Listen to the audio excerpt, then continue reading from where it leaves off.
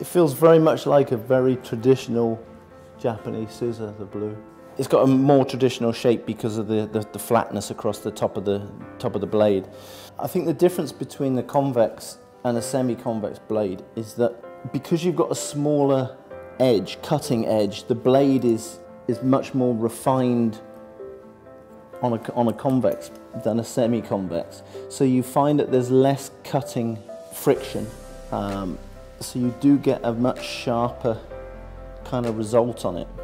This Blue, particularly in the 5.5, gives me the sharpness of scissor, so I can create the precision, but it also gives me the flexibility to be able to work in areas which are maybe a little bit tighter with other longer blades.